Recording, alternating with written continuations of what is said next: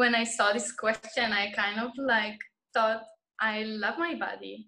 I love my body. No complaints. I have a pretty friendly relationship with my body. I like it. It's the only one I'll ever have, so I have no choice but to like it. Yeah, I think I love my body, but it also took a lot of time. It's a complicated relationship for me.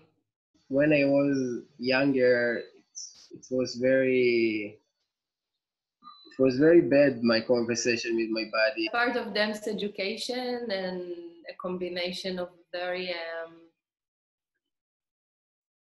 tight-ass perfectionist personality led me before to periods of not liking my body and even damaging it because of an attempt for it to look different.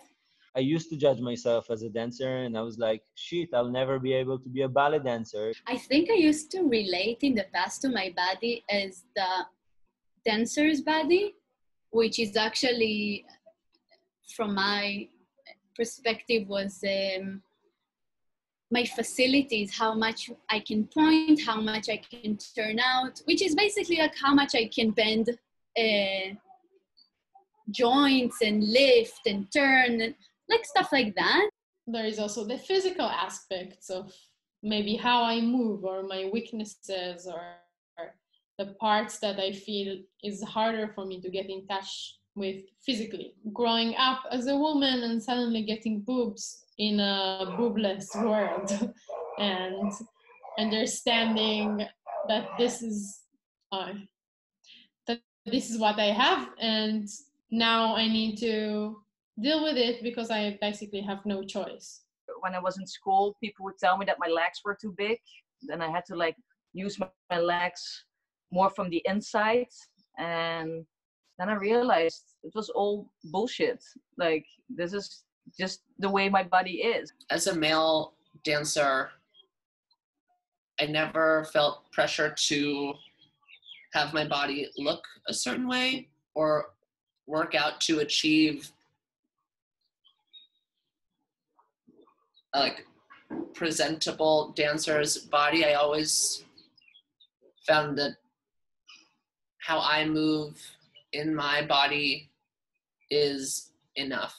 I think we just have really clear ideas of like the ideal man's and woman's body. I came out of the closet, whatever, when I was 22. And I've always been kind of like a tomboy. Like, I don't really necessarily connect only to my female side, but also like I don't completely feel that I'm a boy or male. I identify as a man, but I'm really inspired by like that I have this ability to like blur the line for myself between what feels masculine and what feels feminine. We all have both sides in the first place, you know, like the feminine energy and the masculine energy.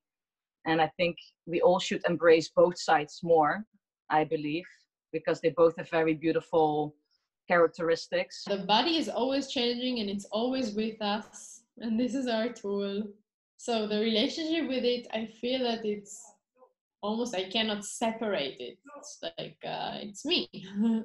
And it's always related to where I am also mentally and how I feel with myself inside. I have many capabilities that I didn't have when I was younger, and some of the capabilities I had when I was younger are gone and probably will be forever. I don't think that limited body can limit your mind. Enjoying my possibilities versus what I don't have. I stopped analyzing things as a dancer, but more of as a human. And as a human, I think my body is pretty hot. I mean, look at that. It's doing so much for me, and so much that I don't know even what it's doing. But it's for me. Grateful for this like container and this thing, and like, you know, yeah.